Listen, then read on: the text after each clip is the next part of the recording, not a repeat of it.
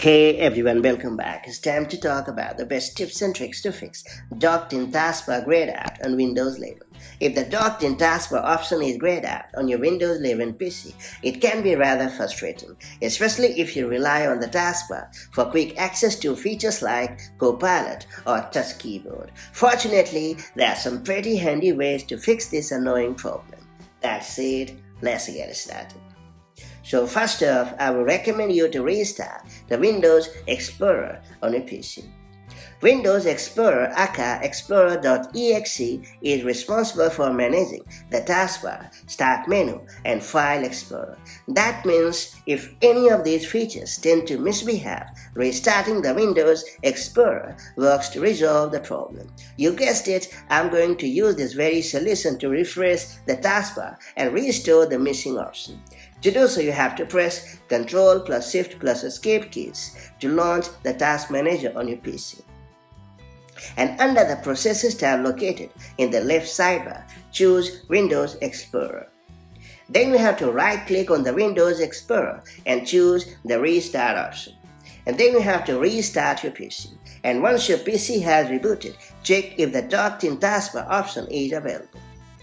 Then I would recommend you to reset the taskbar to default. It's worth pointing out that if the previous configurations or malicious third-party apps have tweaked the taskbar settings, resetting it to default can be the right solution to it.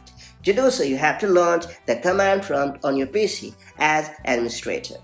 Then you have to run the following command to reset the taskbar settings, and then you have to reboot your PC. And finally, I will recommend you to update the software on your PC because I suspect that a software bug could be causing the problem. To do so, you have to launch the Settings app on your PC. And then you have to select the Windows Update tab located in the left sidebar. After that, you have to click on Check for Updates. And then you have to proceed to download and install the latest version of Windows on your PC. And that's about it. So that's how you can easily fix the docked-in taskbar option being grayed out on your Windows 11 PC. Whether the issue was caused by system policies, registry settings, or group policy restrictions, these steps should help you regain full control over your taskbar customization. However, if the problem still persists, I will recommend you to check the detailed article, which link I have shared in the description.